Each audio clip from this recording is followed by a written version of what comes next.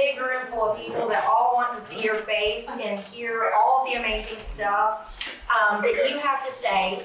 However, I will tell you that in preparation for this meeting, I gave both myself and the secretary of Codi lots of information I took directly from your website about the Mental Health Association of East Tennessee, so it's a little bit less writing for our secretary. Okay, very good.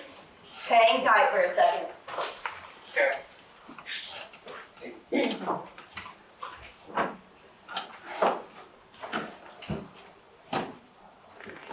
Extra copies coming up there.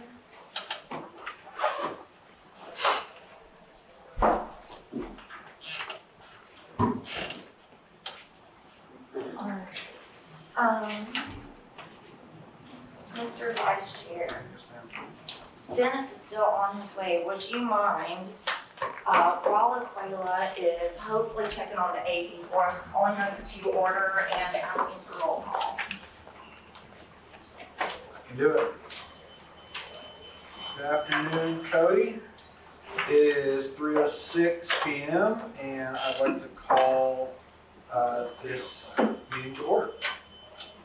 And we'll begin today with roll call. Daniel Alexander. Here. Thank you. Ashley Wells Ajinkia. Here. Thank you. John Barber. Here. Thank you. Logan Black. Hillary Brooks. Here.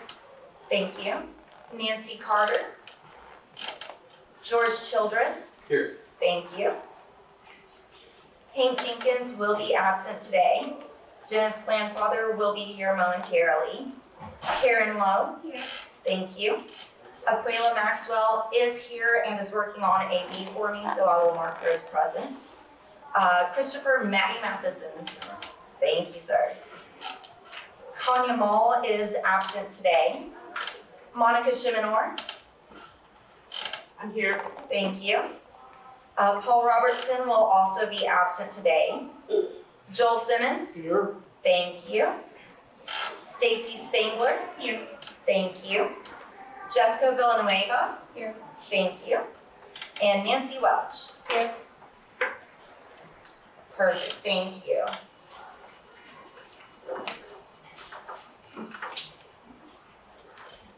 Okay, at this time I'd like to call for the approval of April's minutes. And in order to do so, I will need a motion. Keeping in mind that, motions. yes, I'll motion to accept the minutes of last meeting.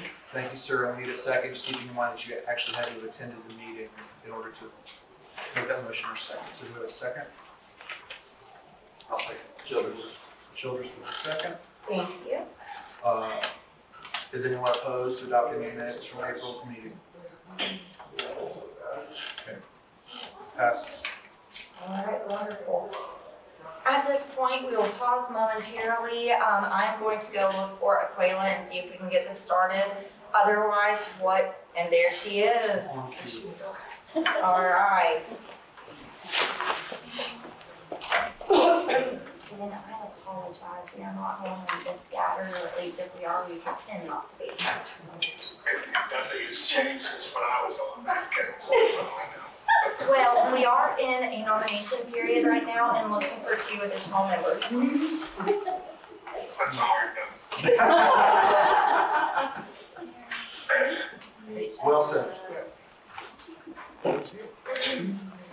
apologize. I'm weird. We used to have a wireless version.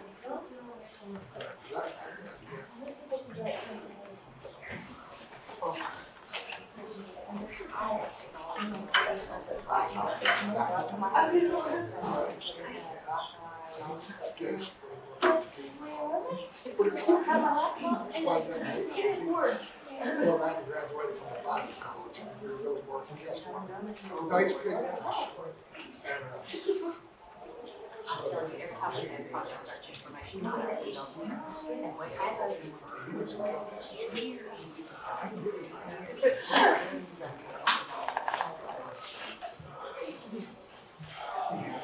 lived downtown. And then they have to make it directly to the computer. I'm good with that. I'm good with however we do it. Let's do that.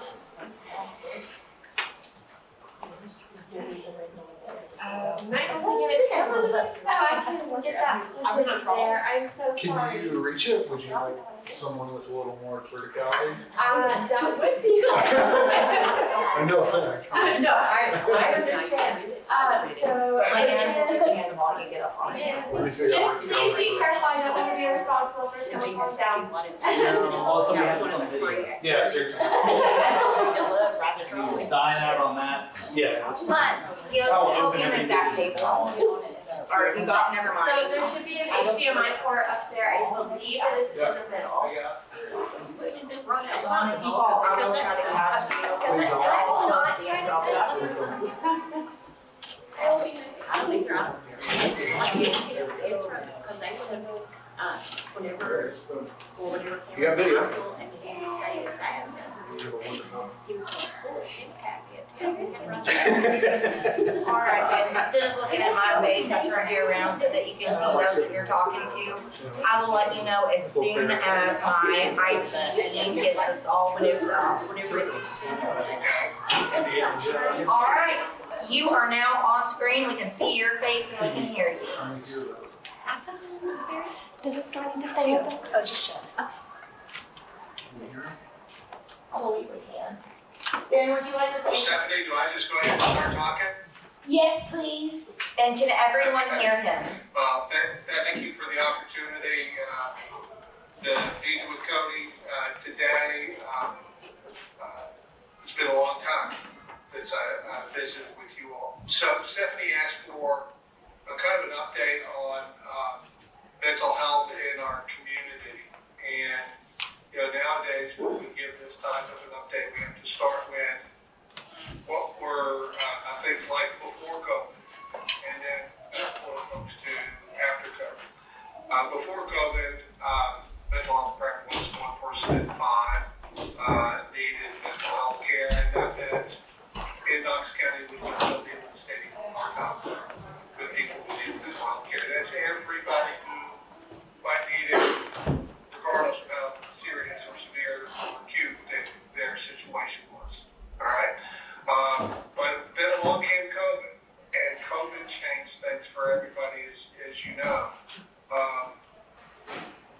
One of the things that dramatically changed is a lot of people would develop anxiety during the pandemic because they didn't know what to fear, right? You couldn't see it, so you didn't know if you were exposed or, you know, what to avoid and stuff like that. You just ended up going to the grocery store and the shelves were like big clean. So then that created another wave of fear. How am I going to keep my family fed? Stuff like that. And then the cleaning supply aisle is big clean. How am I going to keep the house clean and sanitized so that we're not infecting folks, right? And then worst of all, there was no toilet paper. Right? So, I mean, we all experienced that. But so the interesting thing is, we know it did start to cause people to get very, very fearful. And there was also the reciprocal effect on numbers of folks that would become symptomatic for depression, too, because then the economy starts to kick in and businesses don't have traffic through the door, so they have to lay people off and stuff like that. And then folks are worried about how they're going to keep it together, you know, keep their house afloat, that sort of thing. So all of that is definitely a real thing. It happened. In fact, the Pew Research Center put out data in April 2020 that showed significant increase in people fearful and nervous and anxious because of the pandemic. And so we then started to pay a lot of attention to that and knew that our call center volumes were up, our screening volumes were up, that sort of thing, that this was really going to impact a person's mental health in a big way. And of course, we know the rest of that story. Post-COVID, we know that prevalence would double in places like Knoxville. And that means now, instead of one person in 5 needing mental health care, it's 2 people in 5 needs mental health care. And that is something that has not changed since COVID started to fall by the wayside. And so the reason being for it not going down despite COVID's decreased our percentages of population going down, it didn't go down because when mental illness onsets, right, it starts to change the hardwiring of the brain some in terms of how it sends and receives messages. And once that change happens, you can't so quickly unravel it. It's stuck. And the best analogy I can give you about how that hardwiring in the brain changes is boil a pot of spaghetti on the stove and drain it and leave those spaghetti noodles sitting in the strainer. And you come back to it about an hour later and you try to pull one noodle out, you can't.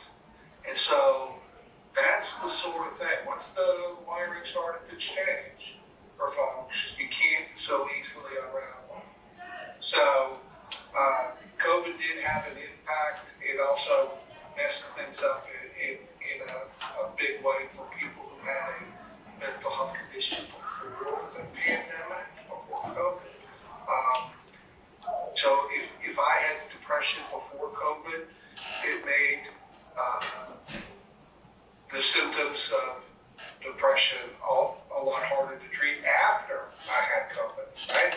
And so the usual treatments may no longer work, that sort of thing. So that's one issue. The other is for some folks who had pre-existing mental health condition and then they had COVID, it can also speed up the course of certain conditions now post-COVID. And so like some folks with like dementia, then they had COVID, and now instead of dementia being a 10-year course of illness, it then sped up afterwards. So COVID did some nasty things, and we're not just going to snap back. You know, the mental health of our community is impacted significantly moving forward. Significantly more people now needing mental health care and then seeking mental health care too. So that impacts how many people can actually get in the door today, whether it's at McNabb Center or Cherokee or whether it's in the private sector. So it certainly has tightened up access in a big way because there are not enough mental health professionals around anyway. And now you've got more people seeking help, so that makes it a challenge. But those are some of the things I would want you to know because it's not going to go away. It's a lot harder now since before the pandemic. But there is a lot of good that's happened, all right? And so I would focus on that too. What's really positive is during the pandemic, the public sector providers, McNabb Center, Cherokee Peninsula, they rose to the occasion and found a way to keep providing those services regardless of the pandemic. Their call volumes were answered by their staff internally, and they picked up the pace of certain people, and they found ways to serve people through like mental health, that sort of thing. Our call volumes increased, and we added staff in our peer recovery call center. We had to because more people were seeking support. We also know that a lot of folks have run into some barriers trying to find help, and that's how we help people a lot in our community is our call center tries to navigate its way around to find a place for someone based on their situation. One of the things we started last year and one I'm really, really proud about and I don't think enough people know about is we started a new program. And it's called the Treatment Access Bank, if you will. TAB, T-A-B, Treatment Access Bank. And we received some grant funds from the city's mental health ARPA fund, and we received some grant funds from the Trinity Health Foundation. And so we've created this program that allows us to help people who are just poor and marginalized and can't access care that they need because they can't afford it. So if they're above 137% of federal poverty level and they're check to check and they can't afford, a $50 copay to go see a doctor, well, we're going to make it happen using the grant funds. So we can get them in the door to see someone. We can provide them counseling for 12 sessions, that sort of thing, before we figure out what else we do beyond that. So that's really exciting. We've got 35 people in the program right now with more folks in the onboarding process. But, what we've been able to commit to for the 35 individuals that were surveyed, who are all poor, thank you, and who otherwise wouldn't have gotten help. They would have gotten a lot sicker and ended up in the emergency room at some point. But we've been able to commit the resources to provide about 400 therapy sessions to those individuals at this point in time. And so it's really an incredible thing, and it's keeping those folks healthy and in the community and not having to rely on emergency room services, that sort of thing. So, now, I'm sure I did not take up all the time that Ms. Stephanie would want me to talk about, and I wanted to do that intentionally and try to see if there were any questions anyone might have that I could answer before I need to run to the next one. If anyone has a question, please raise your hand. Cook? This is Stephanie. Ben, I just wanted to say thank you for joining us. I know I didn't give you a great deal of notice. And I used what you gave me or said I had years ago, which is my magnitude, to talk you into this. And I appreciate that. And I wanted to wish you a happy anniversary from yesterday. I think you had a wedding anniversary. But my final question, my real question is, with the creation of the 988 phone line, I believe that's a national number for help. Have you at the Mental Health Association of East Tennessee seen a decrease in calls, or is it just about the same while that's being kicked off? Yeah, so just to try to fill in the blanks for folks, 988 is a national suicide prevention call number, and so it's sort of a universal place to call. That way you don't have to go digging around for some 800 number, no one knows what the rest of the digits are, that sort of thing. So you call 988, you're actually going to get the call center in Oak Ridge, and then they're going to patch through to the local crisis service provider if their specialists are not able to de-escalate the suicide process right away. So that's how it routes. Not more than 90% of all calls in Tennessee that originate to the 988 number get answered in Tennessee, which is fantastic. Wow. That's up from like 60% before 988 started, so that's really impressive. Our call volumes really have not changed since 988, and that's okay because our calls are not designed to serve folks in a crisis. But we do have from time to time folks that are in a crisis, and of course our team is able to help de-escalate that situation as needed. What our call center does is different from other call centers is we take phone calls from people that are needing to know, where do I receive mental health care, right? Yeah. And then we're asking them the question, can we call them back? And so it's unscientific, but folks, when they've reached out for the assistance, they're at their most fragile moment. They've just done the bravest thing in the world that they could ever do, and it's reach out and say, hey, I need help if I don't know where to turn. Can you help me?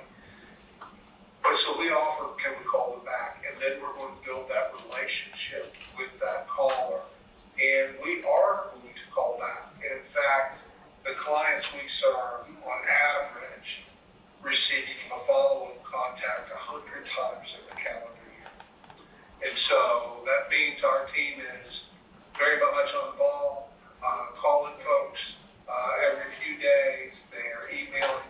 texting, they're providing the support they can, so that that person feels like they're supported and motivated to go to mental health or substance abuse treatment services in the community. And they're their bona fide and lifeline between the next therapy session. So our volumes have not gone up. What has gone up because of COVID is our, I should restate that. Our call volumes did go up, and that's why we had to hire staff. And then once that plateaued out, then the support contacts increased dramatically, because that's when we rolled out the texting capacity with our clients too. And so that still continues to this day, the texting capability, so that we're able to provide more support as needed in a more prompt manner too. So yeah, but 988 doesn't affect us one bit. We're still providing about 100 contacts or support contacts a year to each client, and that's keeping them engaged in treatment and not in the hospital. Thank you for making that distinction, because I think it's important for folks to understand, especially if we could offer, that information to others. We need to be pretty clear. So fascinating. Yeah. Thank you for what all you do, Ben, and your staff. I know you have a staff person that has reached out to me just for some general ABA-based assistance for an individual, and I can tell you, if all your staff are like this staff member, you've got a good team. They genuinely care. It's not an 8 to 5. It's I care about the human colleague is who works for you. Yeah, they all have a big heart, and we have 4 nationally certified peer recovery specialists on the team. But I can say probably about 80% of all of our employees, and that's from Chattanooga through Knoxville to Tri-Cities, are persons with some lived experience. So they'll get it, they'll care deeply, and that's the passion that we need to do our work every day. Thank you, Ben. Anytime. Thank you. Are there any additional questions for Ben? All right.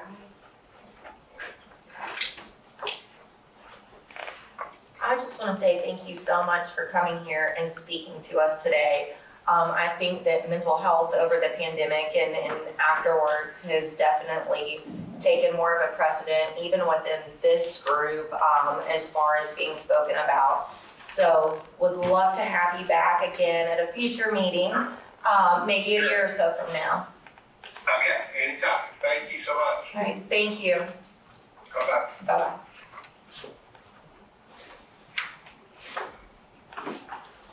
In fairness to Ben, he did say that he had 2 staff out, 1 staff on vacation, and 1 just took off for maternity.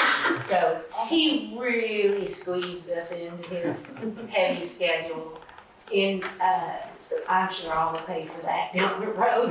He'll need me to do something for them, and that's okay. But that just goes to show, he mentioned that he's a former member of this body, and it's just important, because as you'll see, whether you're on Codi for a year or 6 or 7, you build relationships with people, and they last throughout the rest of time, hopefully, anyways.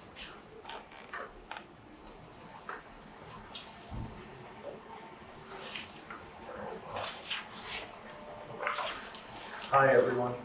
I apologize for being late. I was running late, and then I went to the city county building, so maybe more late. And I sent her a text message with some expletives in it. Anyway. You're here now. Then I didn't know where to park, so that was fun. If only someone had sent out instructions about.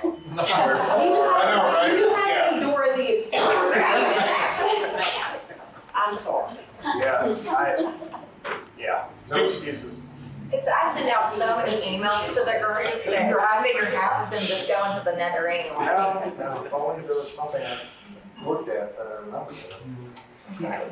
And, Never ever seen information book. Okay, my turn. We got some new folks in there. This is John. I'm John Barber.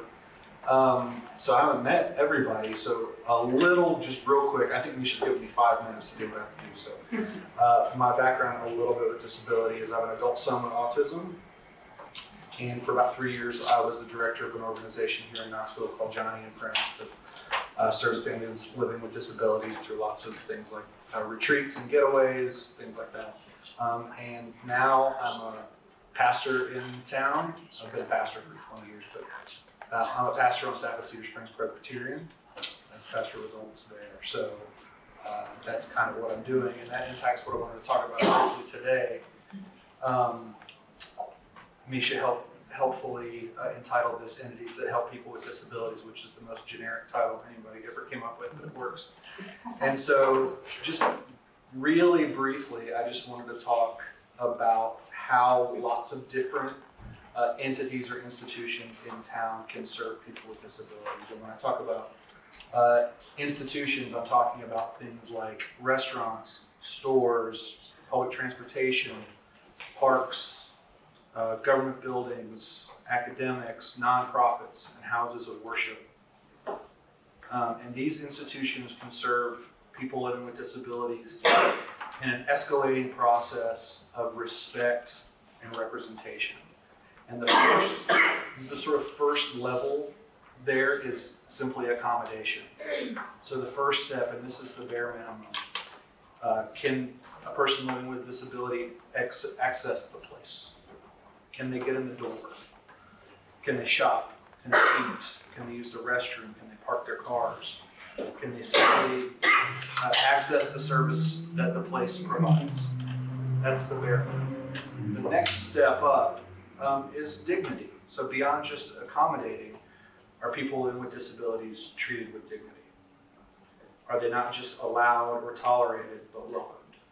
Are there opportunities for employment? Not just talking about wheelchair ramps here. If accommodation is the obligation, then dignity is the opportunity to go above and beyond that minimum. I always think about Joel's story about the bathroom at Jaboni's that he's told a couple of months ago about being able to access the bathroom in a restaurant here in town, but because of the way they had built the doors, he couldn't get back out. And so, was an accommodation there? Technically. But that was where it stopped. But for houses of worship in particular, which is where my sort of experience is focused, there's some unique challenges with this sort of escalating process, but there's also a unique opportunity.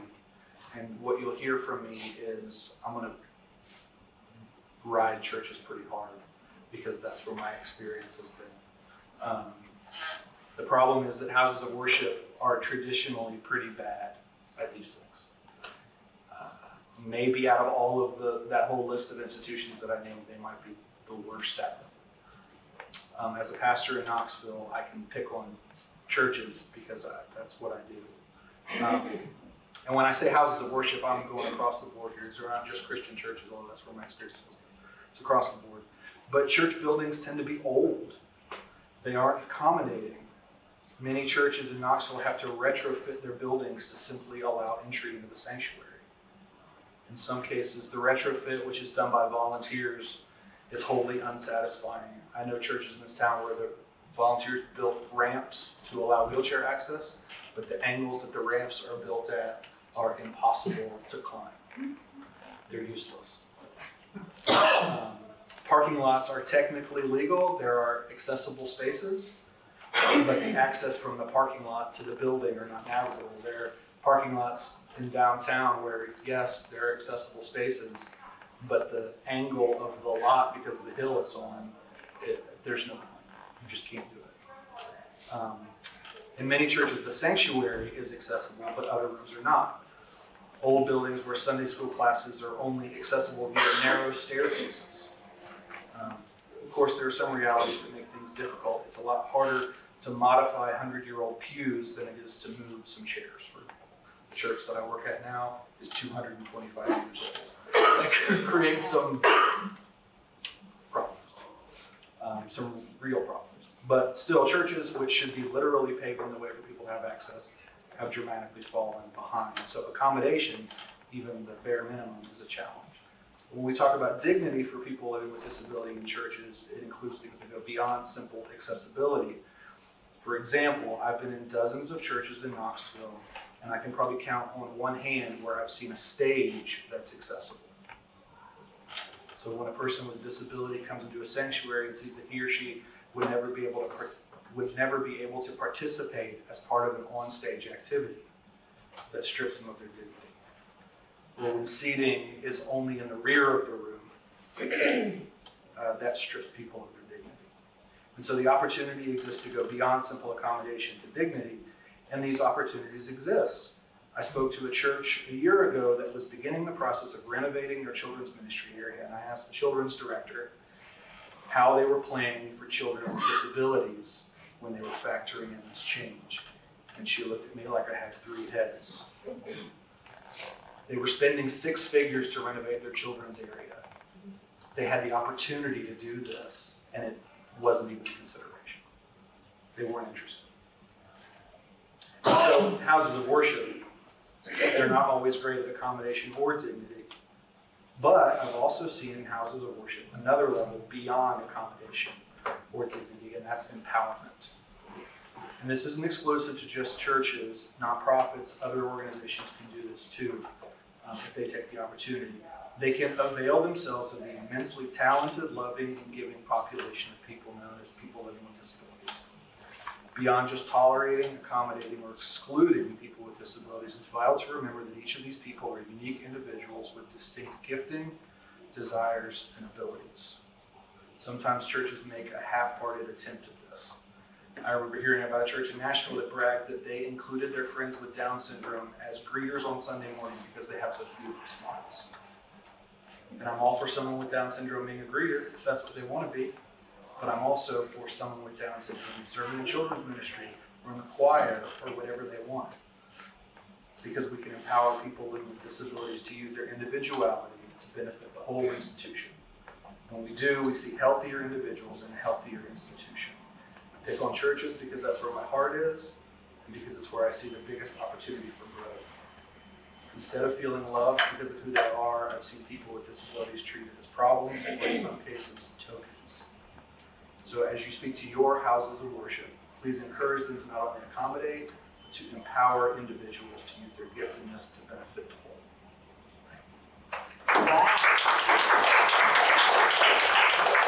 You took that in a whole different direction. I was sitting there when I was reading it, it said entities that help people with disabilities.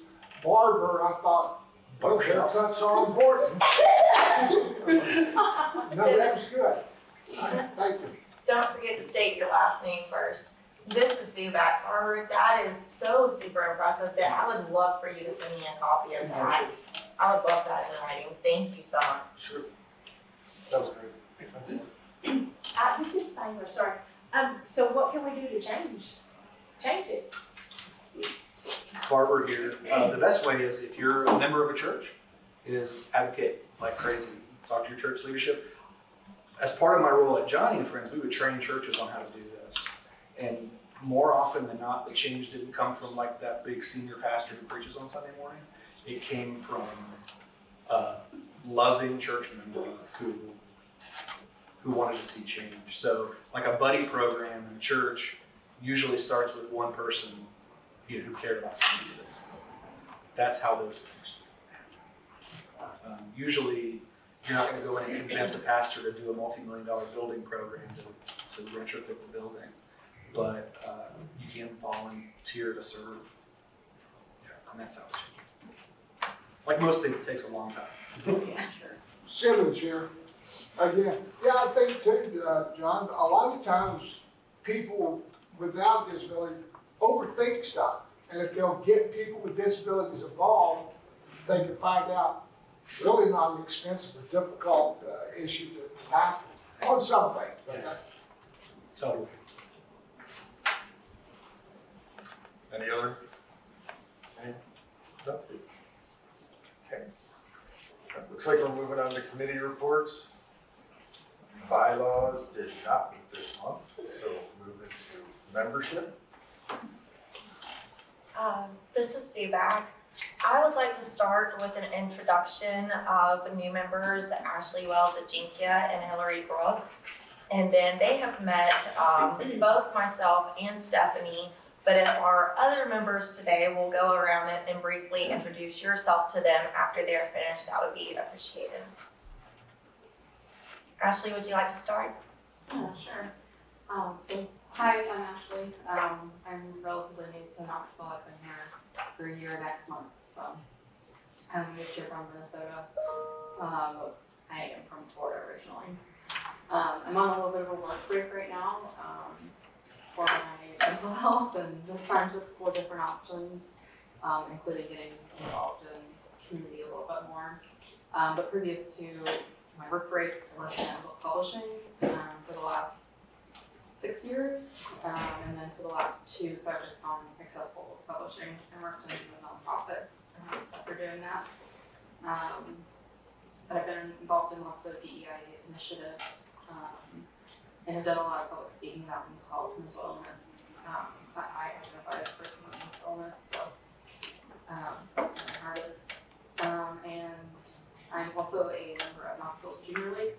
I'm a co-chair of the, we call it Quick Action Committee, where it's basically try to make a quick impact on a particular organization with particular needs, and do it, have it done in one day. So, yeah. Happy to be here. Hillary. Hi, I'm Hillary. I was a high school sped teacher here in Knoxville for 11 years. And I decided it was time for a change almost a year ago. And now I work with Project Search, and I'm an employment specialist with Sertoma. So I'm working toward increasing employment opportunities for individuals with disabilities in Knoxville. Short, but I'm happy to be here. Let's start with Childress and then go around this way and introduce ourselves. All right, nice to meet you guys. My name's George Childress, and first and foremost, I'm an audio engineer now. Just graduated last week, so I guess how important. Congratulations. Thank you guys. Audio engineer, I work for Lowe's. I'm also a paraplegic and double amputee, so I kind of like see both sides of things. And then I was a walk until I was 19, so kind of whole gamut going on there. But that's about it.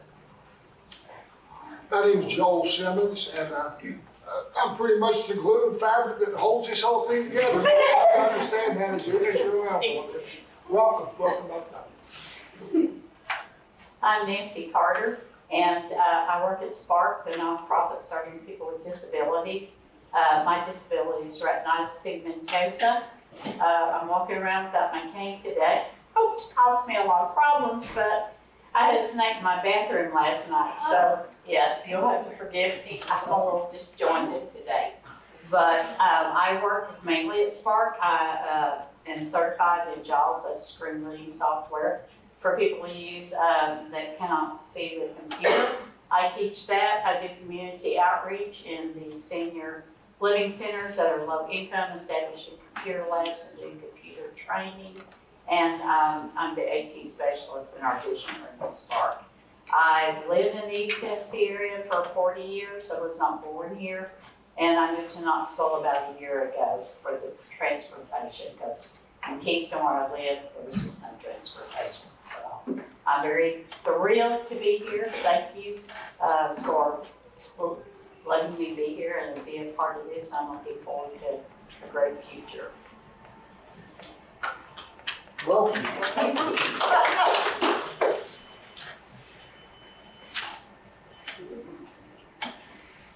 Hello, hi, my name is Michelle.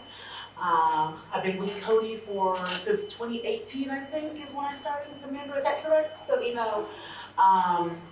I work part-time for KCD, as you see I have here, Knoxville Center for the Deaf, of the Deaf, and I also work with Deaf Blind Services as a coordinator there, and I'm an ASL teacher So if you all want to learn American Sign Language from me, come on and join the group. I'll definitely invite you all. I want you all to come. It is definitely great to be here, and it's a nice meet. It's nice to be able to meet here in person. So hi again, and thank you. Well, her name is Monica. Excuse me for the interpreter error, Monica. Shame on me. Thank you, Miss Stephanie. Thank you. Hi, my name is Jessica. I'm the program director for Deaf and Blind Services with vocational rehabilitation. So I work for the state. I cover statewide services, but I'm obviously located here in Knoxville. And I've been a part of Codi for 2 years? 2 years. 2 years? I was out for a little while. I just came back from maternity leave, so everything goes, time makes no sense anymore, so 2 years. I'm Nancy Welch. I'm the program manager of Volunteer Assisted Transportation, a program at Knox County CAC where we help people with disabilities with transportation. It's one-on-one transportation. For seniors and people with disabilities, our volunteers that volunteer their time to take people to wherever they need to go, whether it be medical, shopping, social, and those volunteers stay with that person when they take them to wherever they need to go. And I've been with the program at CAC for 13 years, and I've been here with Codi about 2, maybe 3. Hi, my name is Stacey Spangler. I'm the Disability Resource Coordinator at the American Job Center, and I administer the Ticket to Work program for people with disabilities that receive SSI or SSDI, Social Security.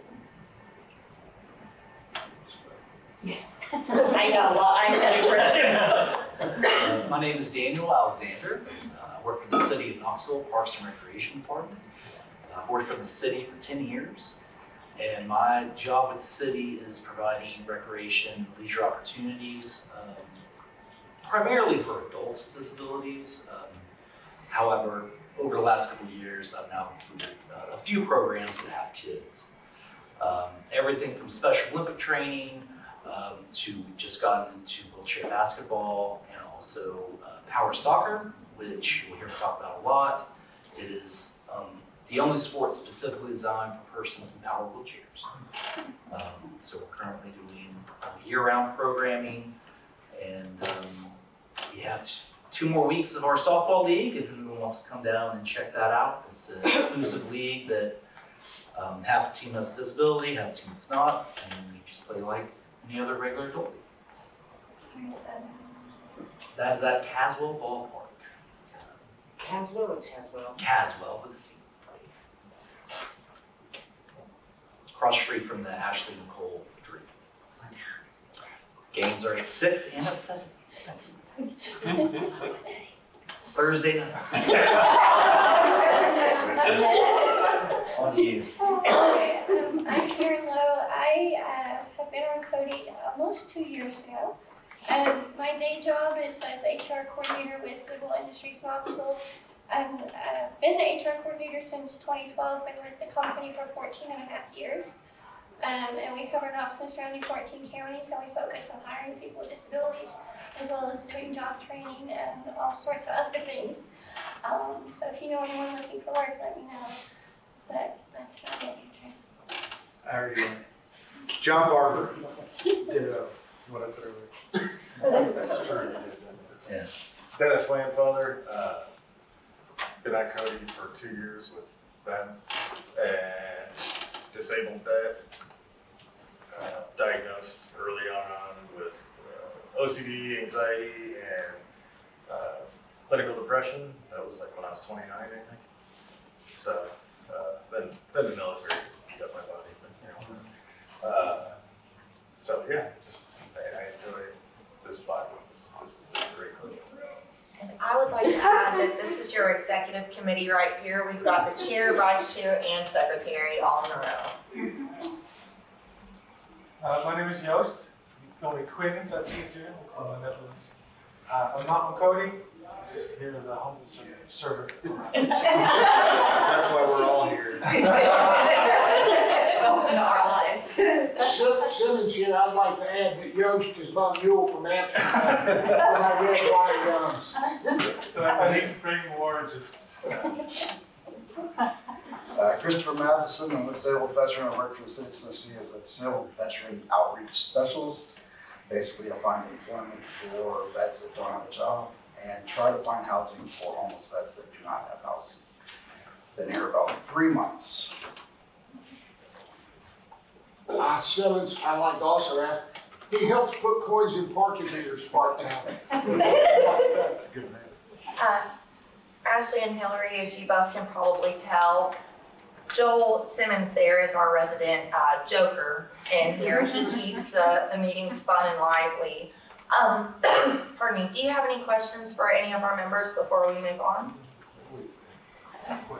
Oh, I am so sorry. You were hidden behind everyone and I did not see you. No worries. My name is Aquila Maxwell. I'm Director of Operations here at Knoxville Area Transit. I'm also an ADA coordinator at here. So I think I've been on Codi less than a year, almost a year. Can't remember, but I'm happy to be a part of this team. Welcome. Thank you.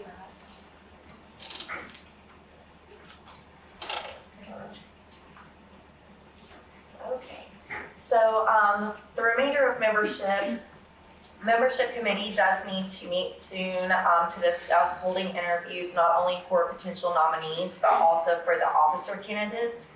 I do still need people to step up to be on the ballot for secretary. Member Logan Black has also tendered his resignation from his interim term, which ends on June 30th, 2023. So we will also need to fill that spot as well as 2 additional ones that are not filled at the moment.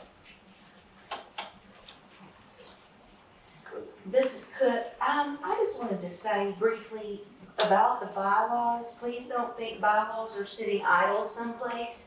Nisha has been in communication with the law department. Law department has let us know that Robert's Rules of Order have been updated. And so there may be some pretty good changes that we can make to the bylaws that would make it easier to host meetings, lower the number for quorum and things like that. So it's just been a matter of our not having time all at the same time, the 3 of us, to go through the annotated discussion about that. But that's in the hopper, so it's going on behind the scenes, even though bylaws committee has it. Thank you. Was that for membership? Yes. All right, thank you, membership. Transportation? We actually did not have quorum, so we did not meet. Oh, that's right, nobody showed up. Okay, well, thank you. Strategic plan reports, livability. First of all, I would like to thank Kanya for staying at home today. She takes her job as chair of the livability committee so seriously that she had an ultra high temperature and was still planning on coming to this meeting. I asked her very kindly to please stay home and take care of herself, and also by doing so to take care of all of us so we didn't get it. Lo, would you like to go over that, or would you like me to? I can. Perfect. So we did meet and we did talk about the Chamber of Commerce list, which Misha has given to everybody. Because we had worked on this back in February, I believe. And then it kind of got sidelined by some other stuff. And so we are trying to get this going. I'm not sure if Misha did contact the chamber to make sure Lauren Longmire is still our main contact. I have not had time to do that quite yet. So we're not ready for that part yet. But if you want to read through, or I can read it if you'd like, because we have been working on this since before I was on livability. But this is to go with the accessibility checklist that we have also just finished up, and hopefully we'll be actively pursuing getting some of those done within the next couple months. I think Misha was going to possibly have another sign-up sheet for that, but I don't know if that has happened. We did update the verbiage on the email blast to include the percentage of metropolitan Knoxville area residents with at least one disability, which is the most updated, if you look at fine, was 13.5%. Because we feel that with the exact numbers, places are going to take notice more often than if you just say, this group with a disability. So, and disability can cover so many different things, as we all know. Anything else, Misha, really? As far as the chamber blast, and I'm sure you all can understand this, that is still on the copier at work. I brought the Facebook signups and the location, and the other one is unfortunately on the copier. But if everybody will speak to me before you leave today, I can pull it up on the laptop and go ahead and notate when you would like to do that. Otherwise, I can also send that out via email and hopefully in a shared document so everybody can update it in real time. For the chamber blast, if everyone will pause for a moment, go ahead and read through it.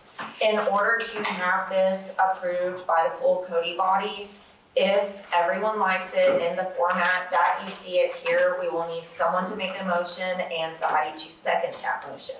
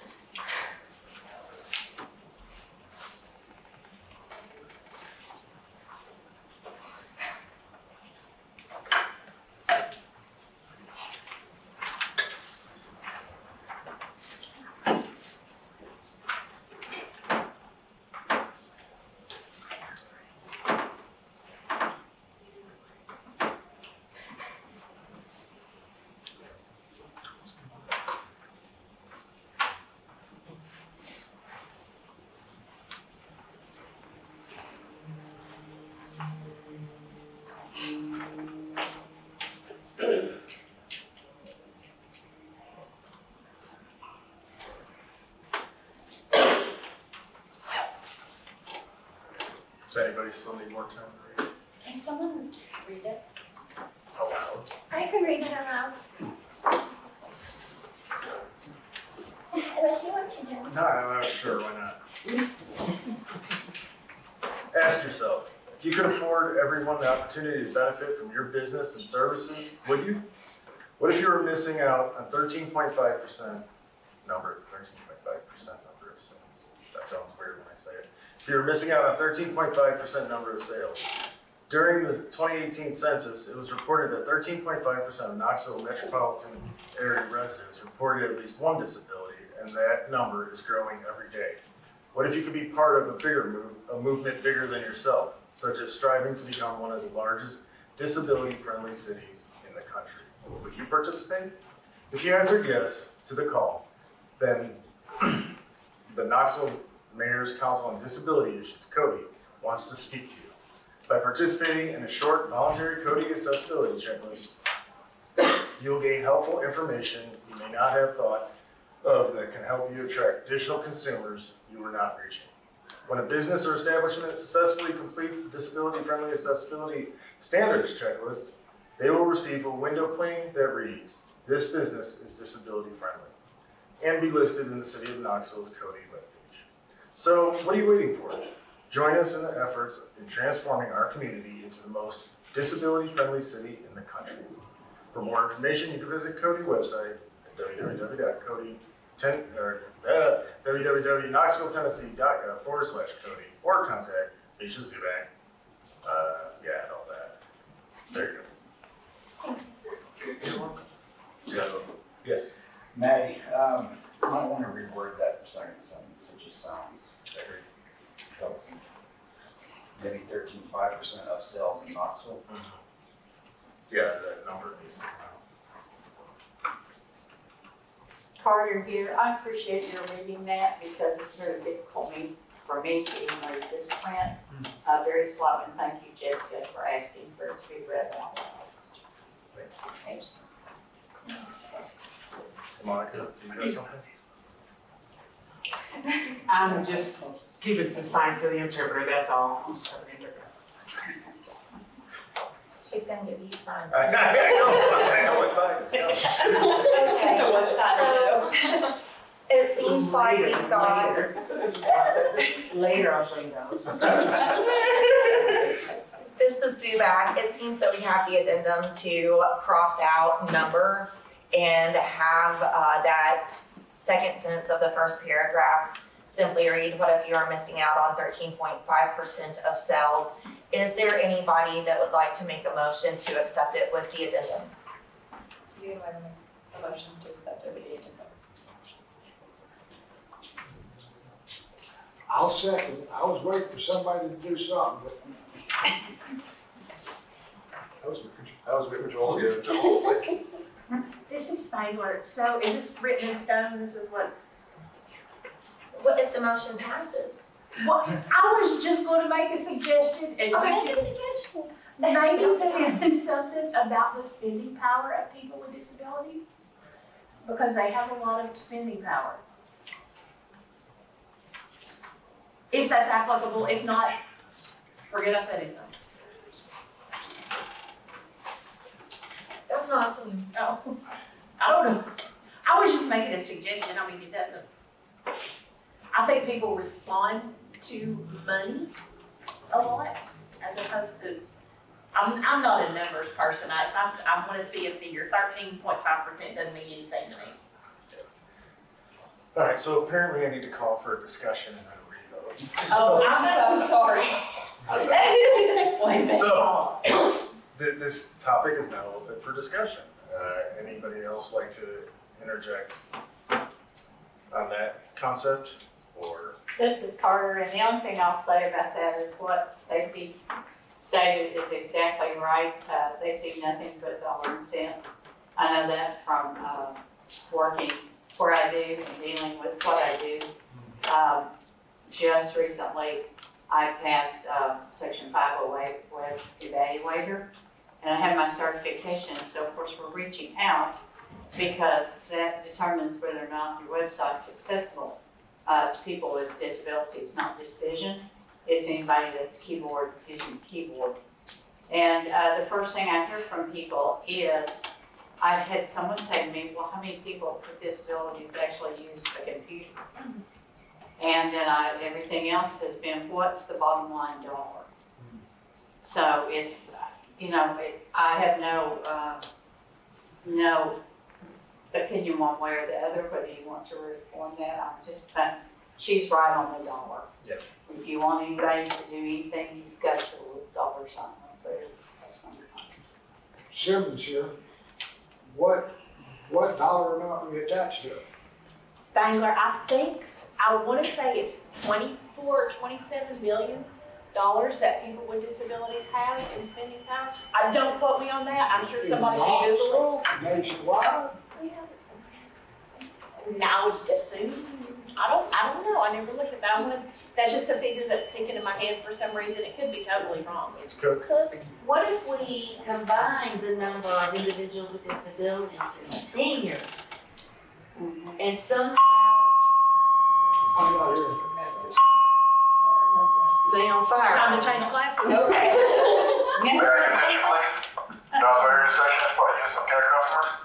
Use tenants, not authorized person. Loader is not permitted on these premises. Please voice your voice in the timely manner. Thank you. I was just thinking, given some of the stats with AARP, I've seen things that say 1 in 3 people has a person with a disability in their family. However you wish to word that. Seniors are where the buying power is in this country, the baby boomers. So if we could find the number of people with disabilities and seniors and their buying power, that may be worth putting that percentage in there. But now, where do we find that number? Landfill here, sorry. I'm throwing out my business hat right now. If I were reading this, 13.5% speaks to me in dollars when I'm looking at my business, okay? Because whatever number you throw out at me, it could be 100,000, it could be $1 million, it could be 2 million, 100 million, doesn't matter. Only thing I care about is what's my version of that. So the 13.5% speaks to my version of that, and the rest of it actually doesn't matter. So in a sense, the percentage does provide a number to me as the business person. Food for thought. This is Spangler. I just Googled, and y'all are gonna die. People with disabilities have nearly $500 billion in disposable income. This is Zuback. Matheson is actually currently trying to find the 2018 numbers for what was spent within the city of Knoxville to coincide with the 2018 census that we quoted for the 13.5%. Simmons here. When I'm reading this, our target audience is businesses, am I correct? I'm always with the KISS rule, and that's our target market. Let's keep it simple. I think any business, we say, hey, I can increase your sales 13.5%. What the buying power is, that's just my opinion. But to add any more, I mean, I understand where you're going, Stacy. I totally get it if we were just talking to the individuals. But if it's businesses, quick, concise, to the point, that's just my opinion. So thanks everybody, this has been great conversation and debate. So we could go a couple different ways about it. We could motion to just accept this the way it is with striking out the word number in the second, or we can motion to push it off, rewrite it, and then vote on it again next month. So, Cook. What do people think about simply taking out sentence 2? Ask yourself, if you could afford everyone the opportunity to benefit from your business and services, would you? During the 2018 census, it was reported that 13.5% of KMA residents reported at least one disability, and the number is growing every day. I like your thinking on that.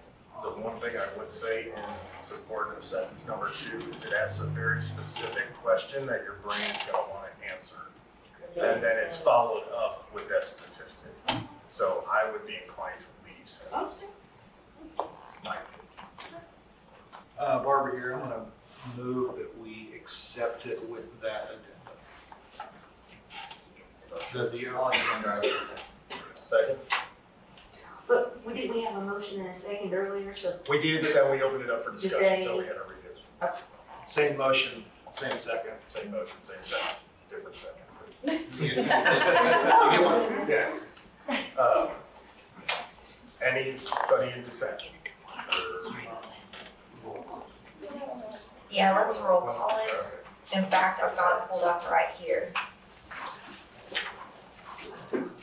Alexander, yay or nay? Yay. To accept, correct? Correct. Ajinkia? Yeah. Barber? Yeah. Well, you motioned, so. Brooks? Yes. Carter? Yes. Childress? Yes. Landfather? Yes. Lowe? Yes. Maxwell? Yes. Matheson? Yeah. Shimon Orr? Yes. Simmons? Yes. Spangler? Yes. Villanueva? Yes. Welch? Yes. Motion unanimously passes. Yeah. We need,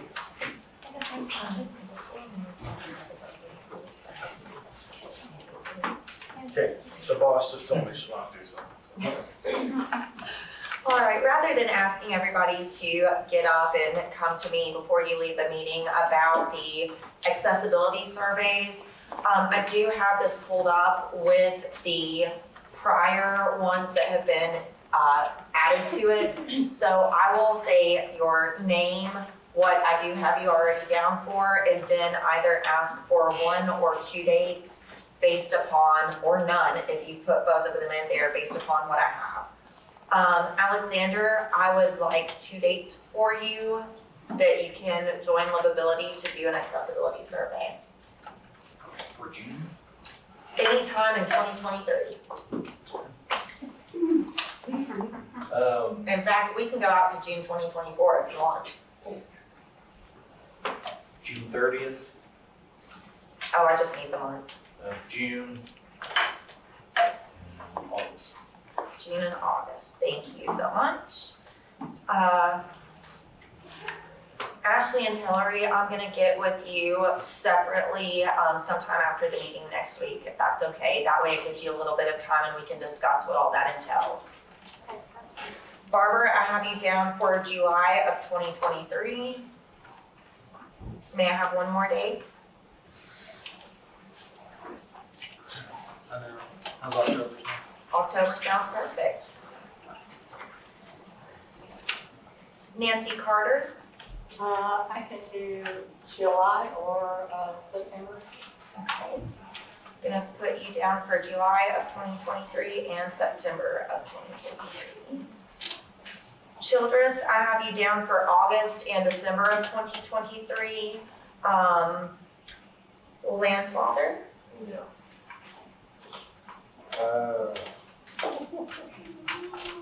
August thank you. and October. All right. Maddie, Let's do October, November. perfect, thank you. Shimon Orr, I have you down for August of 2023. I need one more date, please.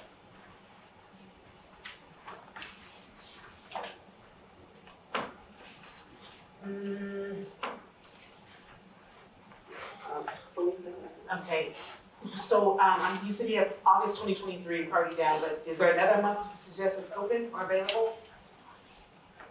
I think as long as members are doing this, that it does not matter whether we do too many or too few in one single month.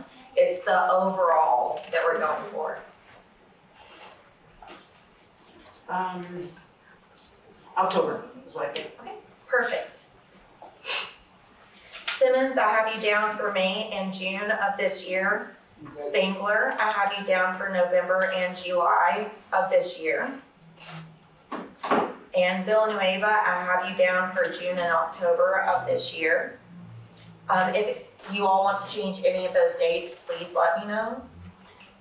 And Welch, I have you for May of this year as well. May I have one additional date? July. Perfect. Now I need to press save before all this goes bye-bye. Yes, Joel? And I'll have, this is to join Livability to do a survey like at businesses and stuff.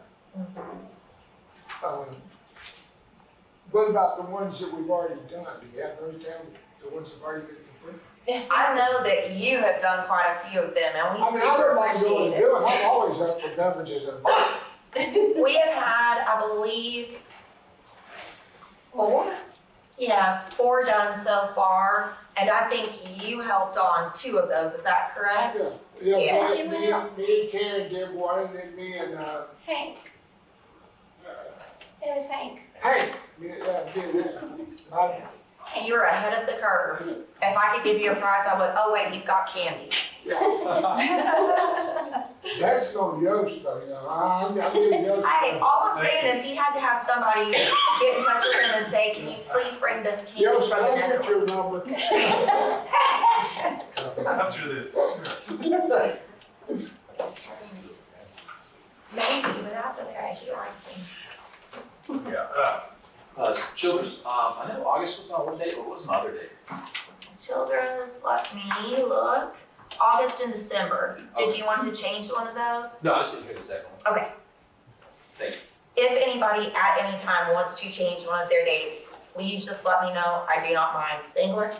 Is this the sign-up sheet for suggestions for where we can go do the accessibility surveys, or is this a sign-up sheet for potential locations for us to have a Codi meeting for. Potential locations for Codi meetings. I know that you all filled this out beforehand, but we got a lot of great stuff on there, and I figured I might as well bring it, pass it around again, because businesses come, businesses go. We've got new members on with us, and so we might have some additional locations suggested.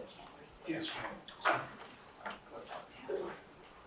Okay, we're gonna move on to universal design. Huckleberry.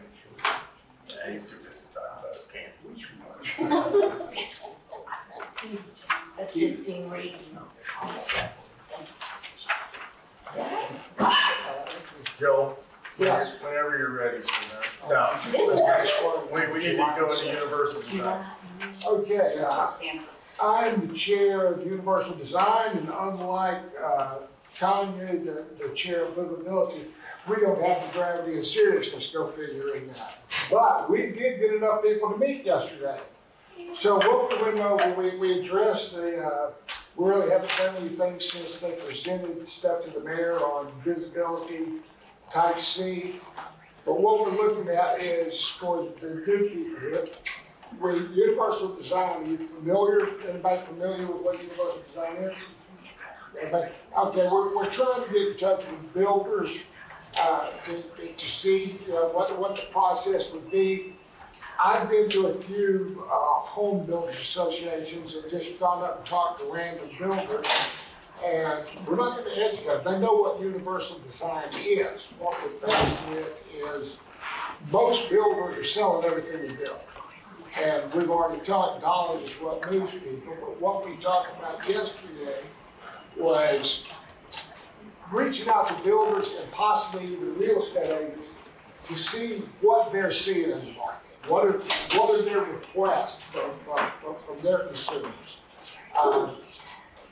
Mr. Childress works at Lowe's, so he's going to speak with some of the builders that come there. I have a friend who's worked at Pro Contractors Desk, just recently retired from Lowe's working with builders. As a matter of fact, I called him today, and he's playing golf with some people that are building a lot. They call them tiny houses, but they actually fall under this accessory dwelling units. So we're kind of looking at that point. It's really a pickle. There's not a lot of affordable housing in Knoxville. Our median cost of a house is what, $360,000? So if you're looking for affordable, accessible housing, well, now you've really pushed it to. So right now, till our next meeting, we're going to try to see if we can get in touch with some builders and possibly some realtors and see if they're hearing any racket in the market so that we can proceed from there on how we want to address the issue with the builders and stuff. In line with that, Stephanie, this is my thought. You may know, what's the county doing? Is there any opportunity there for us to work together? Since I don't pay close enough attention to the county, Yeah, unfortunately. But I can tell you that it is in the works for, it's been created, a city-county joint office on housing stability. So that's gonna have a primary focus on homelessness. In a legislative meeting yesterday, Councilmember Lauren Ryder asked our department specifically about the tiny homes concept. She gave an example of the Dundee cottages in Savannah, Georgia. Very interesting concept. So this is something that is on the minds of council and the mayor, as well as those departments and staff who are focused on housing. So I have a meeting on the 17th with some county folks, and if you don't mind, let me pose that question to them, and then I'll try my best to remember to give that report back at the next meeting. Simmons here again. That was another thing we discussed is apartment buildings that are being built. Best that I can tell, most of them stay at 3 stories because if they go 4, they got to put an elevator in. And that's because they don't want to incur. So it seems that through our research, the average apartment units are about 70. So, or let's keep it even number, 75.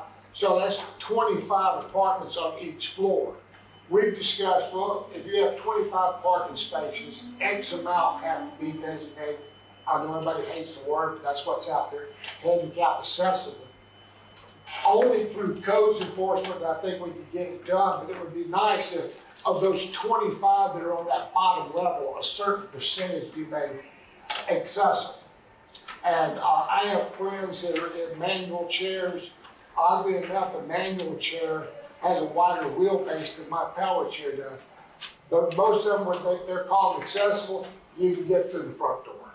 They can't use the bathrooms, the showers, I mean, and then a lot of them are older apartments that are actually have the rent reduced enough where people that are living on limited incomes can afford them. Knoxville led the country in rent increase over the last year. I think it's like 11%. If you can find an apartment for less than $1,200, then if it's accessible. So it's a mess, and we're kind of frustrated on what power and ability we have as this community to all we can do is throw stuff out there and hope something sticks with somebody, but in reality, you look at the teeth we have for something like that, and I think, we're gumming a donut without getting somebody involved in to do some of this stuff that goes. Agreed. So Maddie, I have direct contact with a real estate agent, a real estate firm, and the builder are all the same thing, so I can reach out to them if you like. Definitely, I'll give you my cell phone number if you like to. You can give me a shout, we can discuss it. So my comment on all this is our firm is working on a lot of those new buildings, City Summer, and 200 block of Gay, Lone Tree Pass, and the ones by the ballpark, and not the builders, but the developers, it's code. What does code say I need to do? That's what I'm doing. And as the architects, we don't have, all we can do is say, well, but ultimately it's their dime, it's their money. But I can tell you, they're meeting code. This is Cook. Why do I seem to have a recollection of a meeting, an executive committee meeting with the mayor, where we discussed the number of floors and that elevator requirements in two-story multifamily housing would be great. Am I dreaming that, Alicia? Talk about it. So maybe we just need to circle back on that. What would it take? We know there's a huge housing shortage, way expensive. What's available is not accessible. Fair Housing Act does require all ground floor units to meet minimal accessibility requirements, but that's minimum. And then whatever supply parking is gonna also fall into that ratio. And it's a very defined ratio. For this number you need one, for this number you need two, for this number you need a van accessible, lift accessible, all that. And that's where they're at. They're with code. So it's not the best days, but This is, who's in charge of code? Who writes that stuff? Who you got to change that? well, so there's the IBC, which is the International Building Code, which is what Knoxville follows, Knox County follows, and then the city/county can do their own ordinances, which fall on top of the code.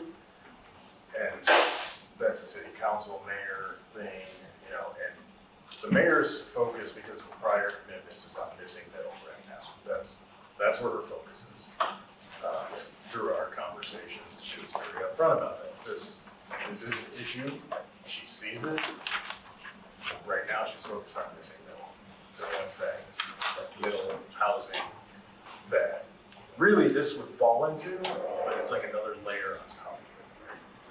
Because that's exactly the conversation we have, executive committee, and the mayor, and the vice mayor.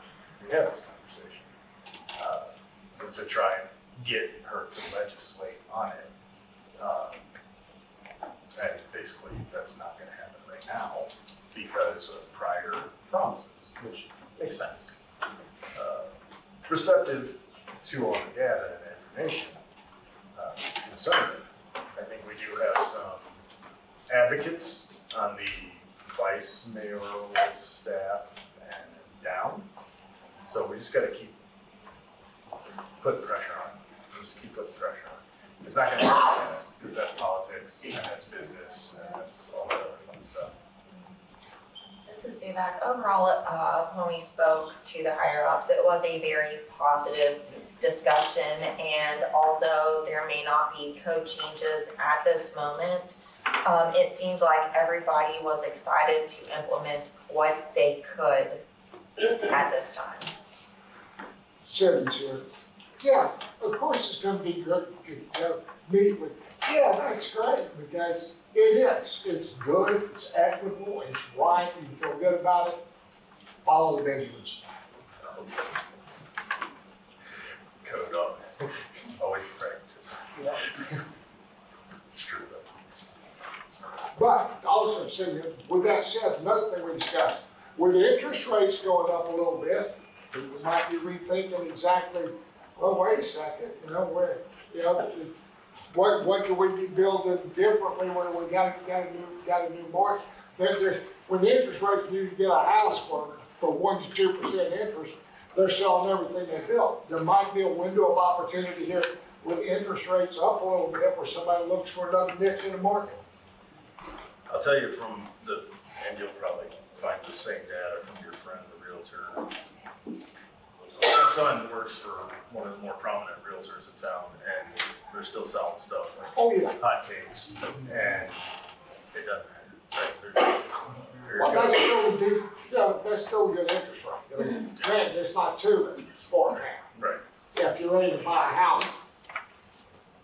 I mean, good thing is we are seeing some price decrease in housing. I mean, from our standpoint, all we can do is keep coming up with a different way to do this, keep putting it out there.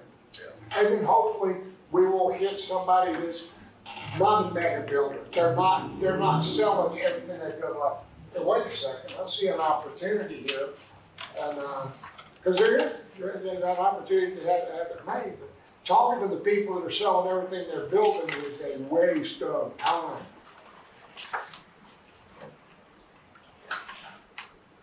I'll give Warren Buffett a call.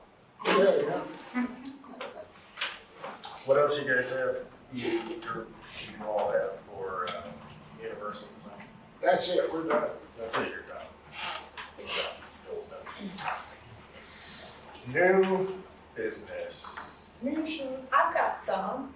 City of Knoxville will be holding a neighborhood resource fair on Saturday, August 12th, 2023 at the Jacobs Building in Chilhowie Park, which is located at 3301 East Magnolia Avenue.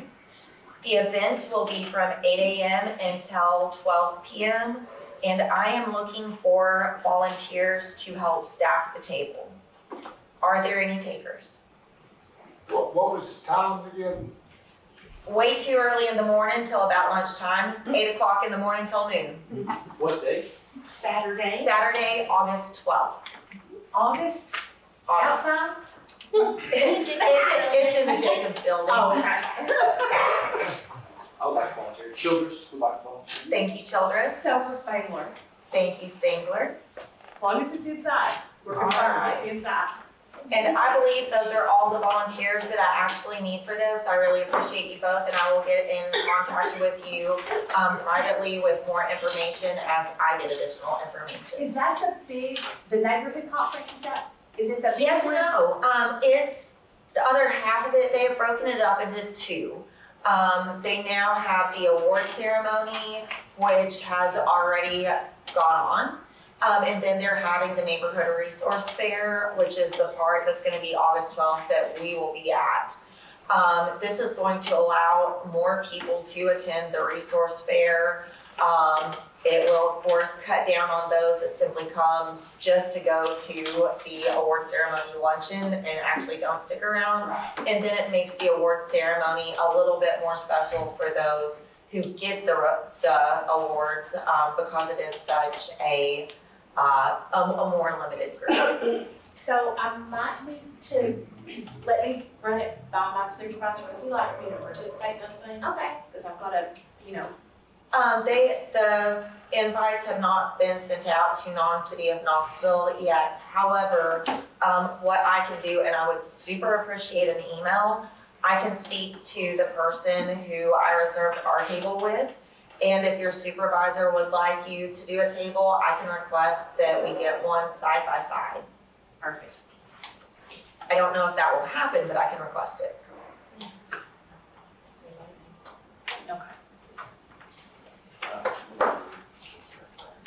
Yes, Cook. Speaking of a table, I think Mr. Alexander's gonna have a table at an event this Friday. You wanna share with the group about that and buy them some? Yeah, the Disability Resource Center is also gonna have a resource event on Market Square. And they're gonna have several vendors there. I'll be there with the table, promoting our programs. I believe it's from 9:30 to 3 p.m. this Friday in Market Square. Alright, and you all should have all gotten an email that I forwarded from Catherine with DRC that has all of the information in it. Simmons here, I'll be helping man the table at DRC as well, so come on down. Ends at 3, there's a certain proprietor there on Market Square that opens up at 3 with wonderful opportunities to sit and share what we've gone through at a very reasonable price from 3 to 8. Always got angle. Always got angle. But just a reason. To be fair, it's always the same angle. It is always. Simmons, I might join you. Thank you. All right. Any other new business? Nope. Okay, we're gonna move on to announcements and public forum. And I am going to call out Miss Maxwell to announce what we are doing at the end of this meeting. Okay. I have a representative with, from CAT, and we're gonna do a tour of the facility. Other announcements? All right, so I got a little anecdotal story for public forum, and it's directly related to kind of our cause. So myself, disabled vet, right? Dealing with the VA, and this just goes to show how politics infiltrates everything. I put in to have my disability increased because of, like, I wake up, my arms are numb, and this, that, and the other, so other stuff going on. And so it goes through this whole process. You gotta love the VA. And it comes back. I went up from 70% to 80% for 5 days, then back down to 70%. They increased certain things, but decreased other things to keep me at 70%. And I was like, that's weird. Okay. Then I get a call from my father, who's a Vietnam vet, who just finally got his 30% disability, right? Yeah, exactly. And now they're trying to take it away from them altogether. So we're writing letters and doing all this. I'm like, what is going on? Then I'm paying attention to the news. Well, what's going on in the news right now? They're slashing veterans' budgets. They're doing all this nonsense with budgets. And like, I see what's happening. Okay. So it's just a sad reality that part of this community has to deal with, especially on the veteran side with VA funding. It's just frustrating. Nothing we're going to do anything about, obviously. Just an anecdotal story. It's there. Simmons here, that just irritates me. Yeah, tie this crap into his guts. It's political events and everything. When we got people out there, that chaps me there. So it's up there.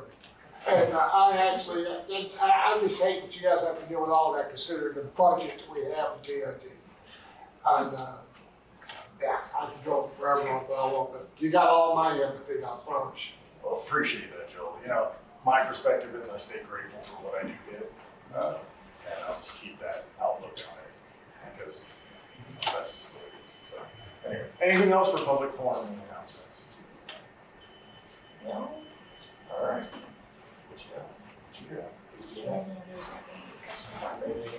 Yeah, so if you were at our meeting, this is Barbara. Last time we discussed the AARP community grant program, and if that was a thing we wanted to pursue as a body. And these AARP Community Challenge grants, to remind you, it's a grant program to make communities more livable for people of all ages with tangible improvements that jumpstart long-term change. And there's, you all have a copy of the minutes from last month, so you can read in more detail about the 3 different types of grants. There's flagship grants, capacity building micro grants, and demonstration grants. And what we said at the last meeting was we were going to take a month to think these things over and potentially come back to today with ideas or suggestions. And just to remind you, applications open January or February-ish. So we would need to be beginning to talk about these things now. So we'd be ready for that. So opening that up for discussion. This is Cook. I will tell you that I'm a volunteer with AARP. I've been on their East Tennessee volunteer leadership team for a few years. And I had the distinct privilege of reading about 40 of the community challenge grant applications that came in this year. Amazing what some of the ideas are, and even just some of the way they are building community across the country. It's really and these were just for the ones that were applications in the state of Tennessee. And I think I was told that this year was a record year with 140 something applications. So word's getting out, it's getting, more known and more competitive.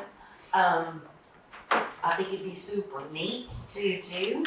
But as a sidebar, how many of you have heard me say that the city of Knoxville is designated as an age-friendly network city?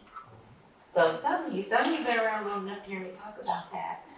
Well, we were designated by the World Health Organization in 2018, I want to say.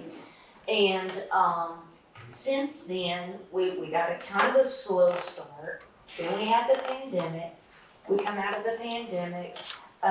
We have new mayoral staff. Lots of the staff that had been previously involved have moved on or changed. So we are in the process now to convene the steering committee of that body. So you will begin to hear more and more about that. In fact, your strategic plan groups, livability and universal design, are direct results of our designation as an age-friendly network city. So I'm hopeful that by this time next year, you will see a whole lot more regular information about our age-friendly network activities.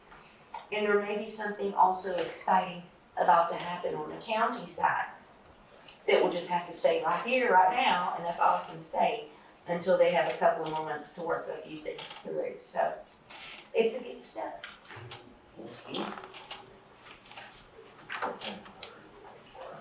Well, here's my, Barbara here, I have a question, which is there sort of a mechanism, this would be a question for Stephanie, Misha probably, is there a mechanism for making kind of a limited subcommittee to discuss this issue? Yes. Special call committees can definitely happen.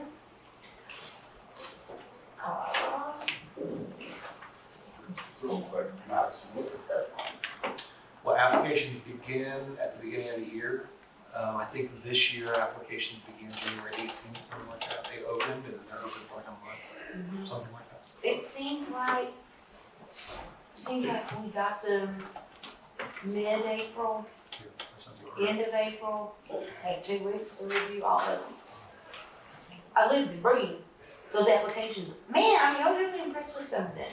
Yeah, and what's interesting is there's a ton of information on the website where you can see video of projects, you can see concrete examples. And so my recommendation, I think, would be to let's pick 3 or 4 people that want to pursue this thing more directly and come up with a sort of an ad hoc subcommittee. But I don't know the mechanism. I have had my eyes on so many different iterations of bylaws right now. I cannot remember exactly what it says on how we are supposed to make that happen. However, we can definitely do that. What I will ask is one of our brand new members that I know has a copy of bylaws on them right now. May I please borrow it? I am having trouble accessing the internet. quick? Where you? Do you want to? Yeah, I would love that. Thank you, Stephanie. I have my hotspot pulled up on my phone for the laptop, but it has decided it's no longer working today. It is off work. She's got it right here. Yes.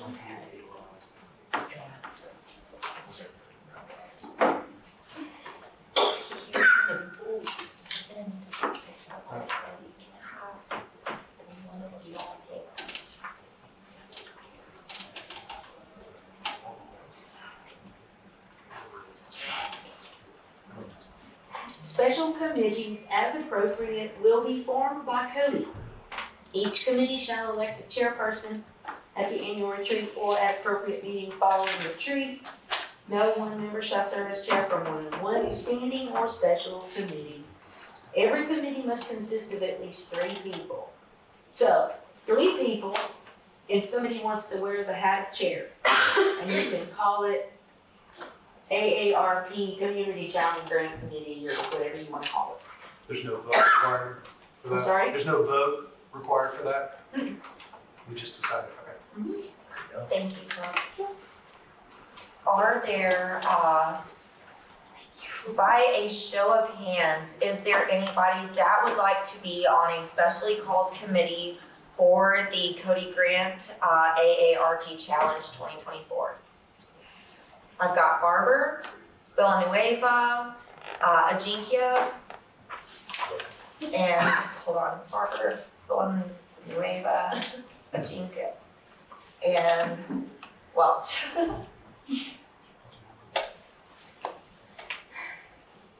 Okay. Out of those 4, please raise your hand if you would like or are willing to be considered as chair. I But you do it, can't. but, I mean, I could today. Okay, we've got Welch and Barber that are both chairs of committee, which would leave Villanueva and Ajinkia. Ajinkia is a brand new member. Sounds like she'd be awesome. Excellent work. Well, I'm trying to get her to put her name in the hat for secretary. You both of us. No pressure. No pressure. I mean, we'll talk bad about you, you know. I'm resting. Thank you. All right, Villanueva is going to be our chair of that committee. Thank you. Appreciate it very much. And I will, it will be next week. I'm out of hours in 2 minutes, but for the week.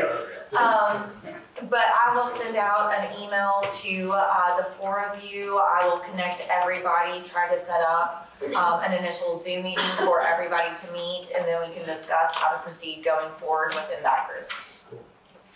Simmons here. I'd like to make a motion we adjourn so she still get paid. She'll get paid. Second? All right. Motion carried.